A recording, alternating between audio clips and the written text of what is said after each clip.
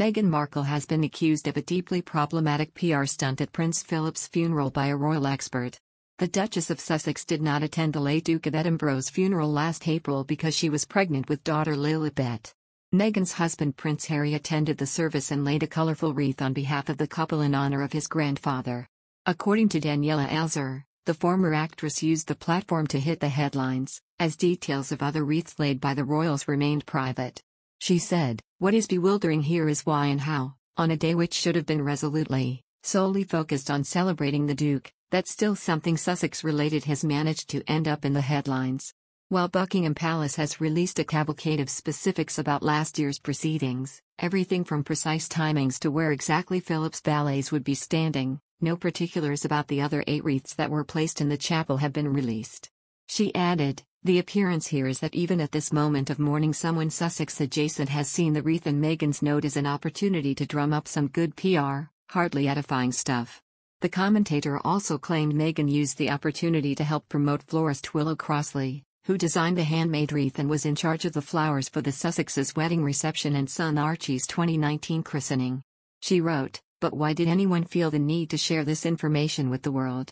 The unavoidable conclusion here is that the details of the Crossley-created salute are known today, and making headlines, because someone wanted them out there."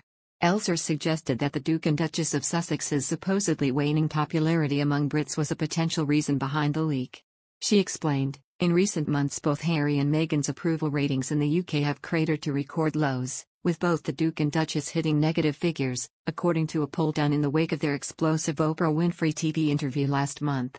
Perhaps it was too much to expect that this weekend's proceedings could have gone off without something Harry and Meghan related in the mix." Members of the royal family will gather for a service of thanksgiving for the late Duke of Edinburgh, on March 29. The service, which will honour the life of the Queen's beloved late husband, Prince Philip, will be held at Westminster Abbey. The Queen is widely expected to attend the service of thanksgiving taking place next week to honour the life of her beloved late husband. At the service, taking place at Westminster Abbey, she will surely be joined by several members of her family. However, it has been confirmed that the Sussexes, who quit royal duties 2 years ago and live in California now, won't be among the guests.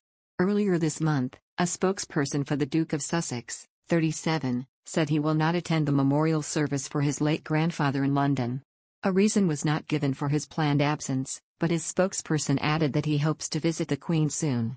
Royal commentator Richard Fitzwilliams commented on the reported attendance of the Duke of York, who has recently reached a settlement in his civil case. Also reacting to the news Harry and Meghan were missing the opportunity to pay tribute to the late Duke of Edinburgh, Mr. Fitzwilliams blasted their absence as simply extraordinary. He told, "The service to be held in Westminster Abbey to honour Prince Philip will be an appropriate way of paying tribute to a truly remarkable individual, whose superhuman energy and considerable talents were devoted to supporting the Queen and the institution of monarchy." He later added, "Prince Andrew will reportedly attend the service as it celebrates the life of his father.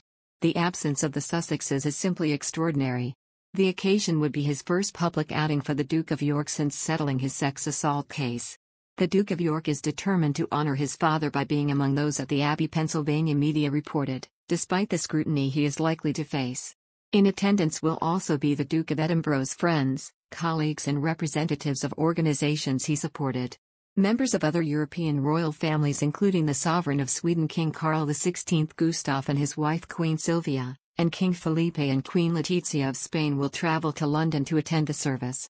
The Queen's grandchildren Princess Beatrice, Princess Eugenie, and Sarah Tindall, who are not working royals, and their spouses will also likely be in attendance.